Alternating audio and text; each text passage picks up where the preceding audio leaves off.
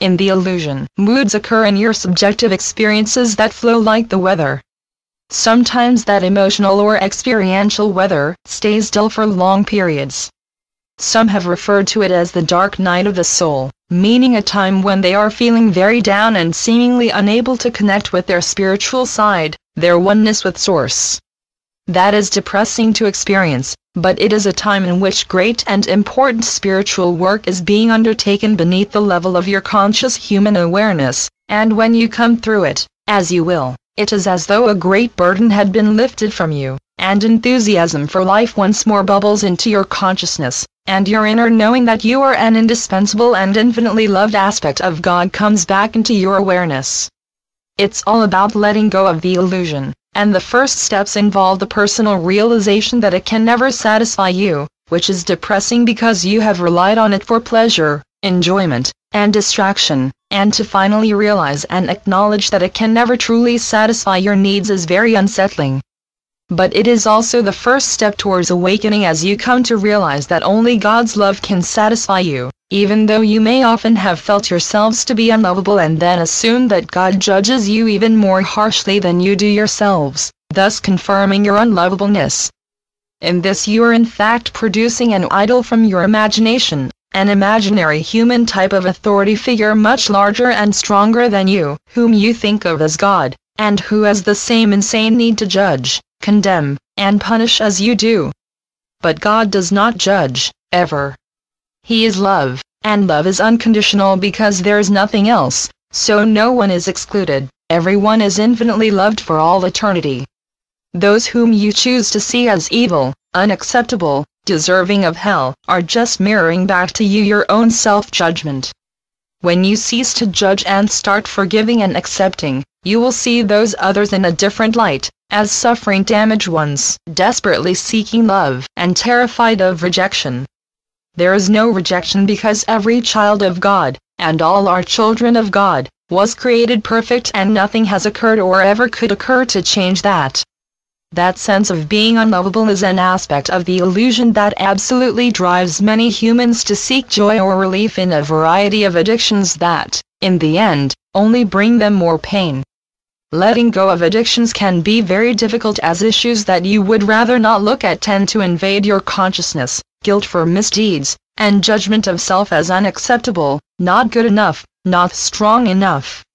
As clarity arises, it is very tempting to flee back into the apparent safety of whatever addiction you use for escape, anything that you use to avoid being quietly alone with yourself, to keep yourself busy with the world outside yourself, is an addiction. And there is nothing outside yourself. That is why it is essential that you go within daily.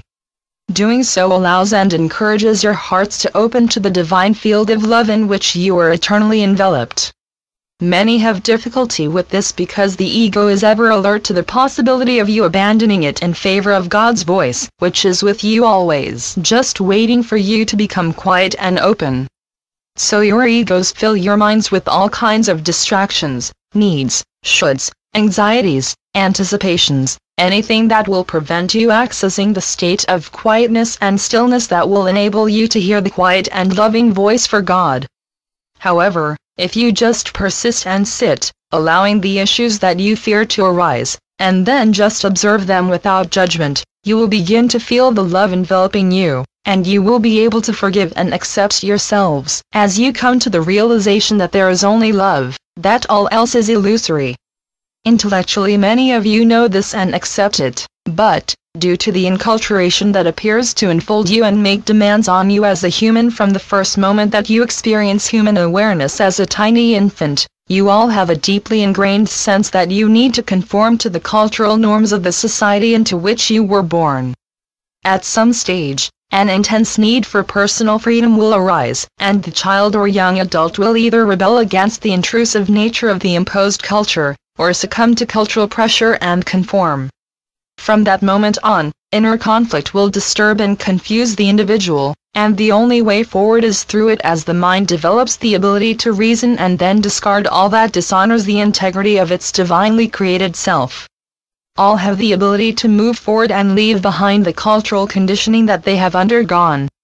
You are all divine beings of infinite integrity who chose to incarnate as humans and experience self-doubt, unworthiness, and unacceptability for the lessons that a life in the illusion could offer you. You chose human life in this moment of the illusion to assist in humanity's awakening process, and in order to be of service you had to undergo the full illusory experience. This does make it difficult initially for you, as the memory of your true nature is hidden from you by the cloak that is the illusion.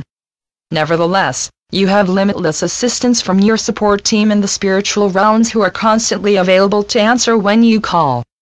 You have been very well prepared for the human task you undertook because, prior to incarnating, you were given intense training to enable you to deal with all the eventualities that you might encounter.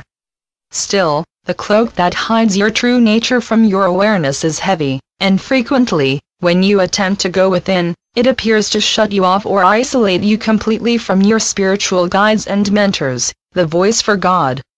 Often people feel that they are wasting their time trying to connect with spirit, that the spiritual realms are just a figment of their imaginations, a sad and desperate attempt to find something holy to believe in because the real world is such an unhappy place filled only with suffering and poverty. But of course that real world is illusory, as you well know, and you will awaken and find it has dissolved without trace. Until that moment, it is your most urgent task to go within, to keep going within, to persist in your attempts to hear the voice for God, and to distance yourselves from the distractions with which your egos attempt to entice you back into the illusion. You are on earth to be the light and the salvation of humanity by demonstrating love in action and by constantly holding the intent to share and extend the love which our divine source wishes to channel through you to humanity. All you have to do, all that you need to do, is to intend to be a willing conduit through which God's love can flow. Nothing more. But when you allow your doubts about God or about your own worthiness to be a channel to occupy your thoughts, it is as though you were damming the river of love so that beyond you the ground experiences a drought. Trust in God, the source of all that exists, and know that the light and salvation of humanity shines through you to bring all home to awakening. It is a done deal.